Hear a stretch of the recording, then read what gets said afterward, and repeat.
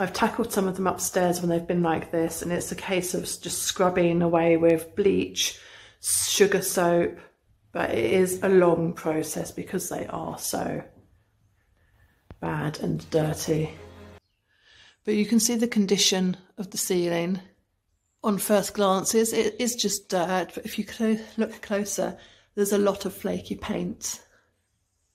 So more work than originally anticipated. The woodwork is all flaky. And this is looking left when you come in the front door. As you can see, it's really dark. To the right, this dark, dingy space is to the kitchen. Now, it's our proposition to take out the top panel of that door and put glass in there to make it a lot brighter down this hallway.